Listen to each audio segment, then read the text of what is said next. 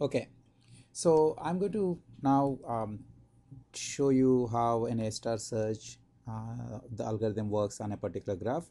So we are looking at this particular graph here, um, and show A, B, C, and G, and these are the edge costs, and then these in squares are the heuristics, and you notice that the first question is the heuristic admissible? um, is it admissible? Okay, and the answer is yes, because you need to check for every goal. To actually check if the heuristic is admissible, you need to check at each node if it is admissible in this kind of extensional graphs. If it is something like straight line distance in plane, then you need to have a theorem saying from any point to any other point the true distance cannot be lower than the straight line distance. Anyway, in this case, actually, to check that the heuristic is admissible, you have to go to each node and see if in fact the shortest path from that node is still higher than the heuristic estimate. So from A, the shortest path to goal is 12 units, clearly this way, and then you're estimating it as 8, so you're being optimistic, you're fine. From B, interestingly, the shortest path is BAG, so that is 12 plus 2, 14, and you're still being optimistic by estimating it as 9.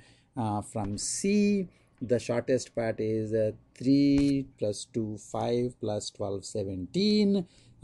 So since you're saying 8, you're still actually being optimistic. Notice, by the way, that in this kind of an example where it is undirected graph, had I asked you what is the highest value C's heuristic can take before it becomes inadmissible, most of you are likely to think that it will be 20 because C to G is 20, but really the shortest path from C to G is going back and coming this way, 3 plus 2 plus 12, which is 17, and so the highest value C can have for its heuristic is 17.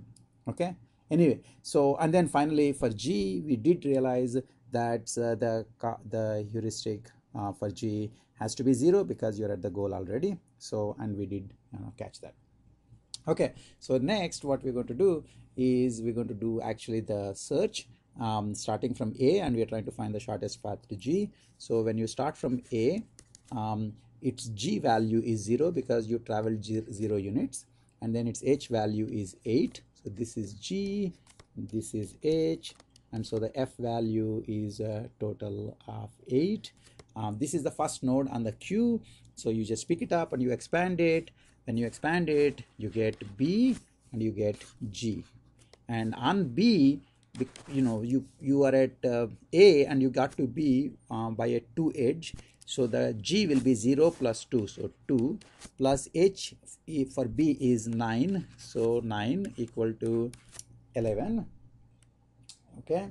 And then similarly for G, you went from 0 plus 12 units travel, and you at G you don't have any more to travel, so 0 units for H value, so F value is 12. So on your open list now, you have this which is 11 units F value, and this one has 12 units F value, so you clearly are going to pick this to expand. And when you pick this to expand, you can go from B back to A or B to C. When you go from B back to A, you would have you already paid 2 units to come to B and another 2 units to go back to A. So 4 plus at A, you would have to basically add the heuristic 8. So the A values, A's heuristic now is 12. Notice that A originally had an F value 8, and when you came back to A, its F value has become 12. That's essentially how you make sure that cycles will never be present in the optimal path. Okay, and for C, on the other hand, you have 2 units to go to B plus 3 more units to go to C, so 5 units to go to C, plus from C you believe that you have to travel 8 more units, so you have 13 units for F. So you have a 12, a 13, and a 12. Now, if you're lucky at this point, you may just have, in the tie breaking, you may have just picked G, and you have looked to see if it is a goal, and you would see that it's goal, and you would stop. right? And you're guaranteed that this will indeed be the shortest path. Why? Because this path and this path are still partial, and they're already as costly as this path, which is a goal path, and so they cannot become any better. Okay. But suppose you are unlucky and you picked this, instead of this 12, then what would have happened? Well, you would have expanded A and you would have got a B and a G again.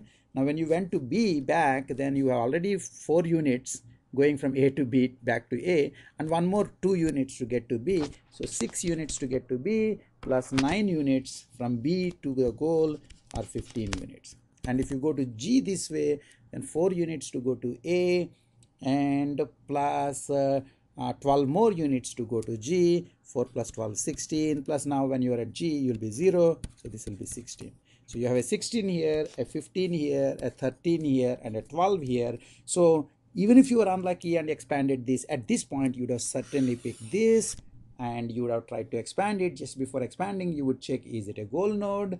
You will see yes, it's a goal node, and you stop. Okay, so that is basically the point of a star search. Okay, now let me see what would happen if you have ida-star. So I will actually just use a different color for ida-star. Okay, so the same graph, but I want to do ida-star. Okay, so now when you do ida-star, the interesting thing is up front the graph you have is just A, and it has an f value of 8 plus 0, and when you're trying, you're just basically expanding this tree, and you using depth first search. When you expand this, you get A plus 0, and so A could generate a B, which would be 2 plus 9 f value, and it can also generate a G, which is obviously 12 plus 0 f value. Okay, so and the next f cutoff, the first f cutoff is A, f cutoff is A 8. The next f cutoff is going to be whatever is the next highest, so B, so that is 11. So you now are going to consider f cutoff to be 11, and if you are doing f cutoff to be 11, the tree you are in essence going to look at is you regenerate tree and only consider the nodes whose f values are below 11. Okay, and so then you again expand A, you get 8 plus 0, then basically you have in effect you are searching this tree AB, and this is 2 plus 9.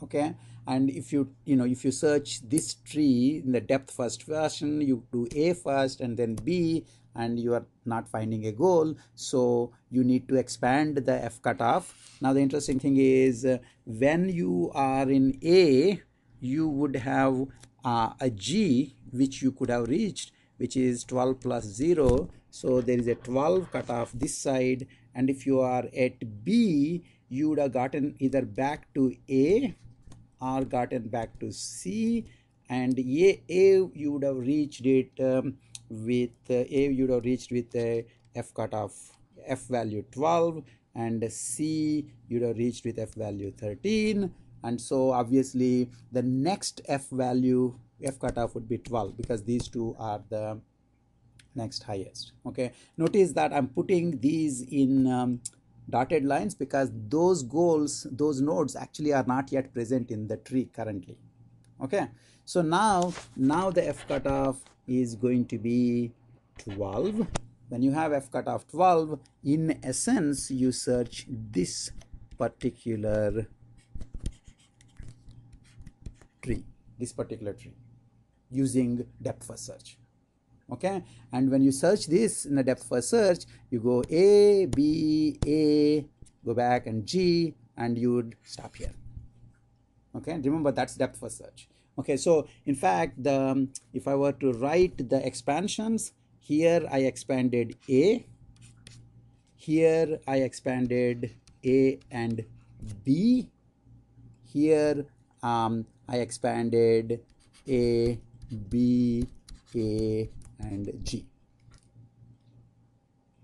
okay, and I stopped. So that's basically your ida-star search. Notice that in this particular case, in fact, ida-star search got done, in some sense faster, okay.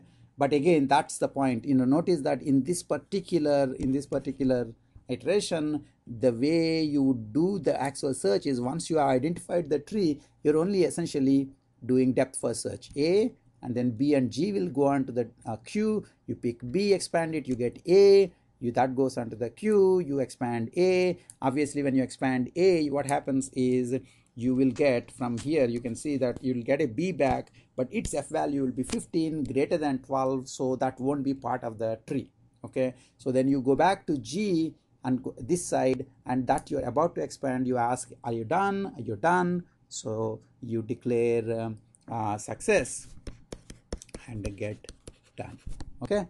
So that's basically our example for both a-star search and ida-star search, okay. I am going to post this for you guys.